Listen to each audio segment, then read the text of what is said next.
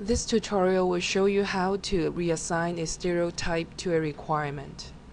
For example, you have predefined two requirements.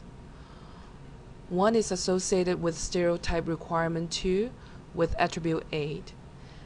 The other associated with stereotype requirement 3 with attributes A and B.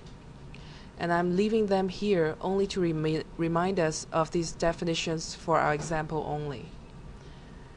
Now, in your actual diagram, let's say you have a requirement that is associated with stereotype requirement 2 with attribute A, and you want to reassign it to stereotype requirement 3 instead.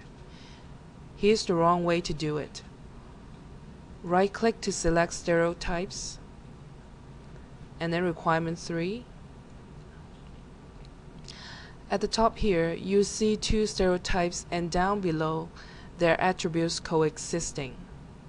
There are two attribute A's because both stereotypes have the same attribute.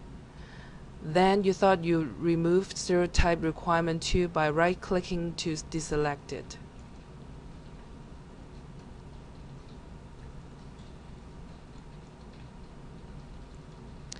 While it's removed at the top here, its attribute still stays around. There are still two attribute A's.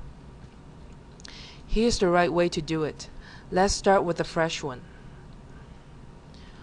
Right-click, select Open Specification. Select the Stereotypes tab. To remove the old one, select Requirement 2. Then click the left arrow. To add the new one, select Requirement 3.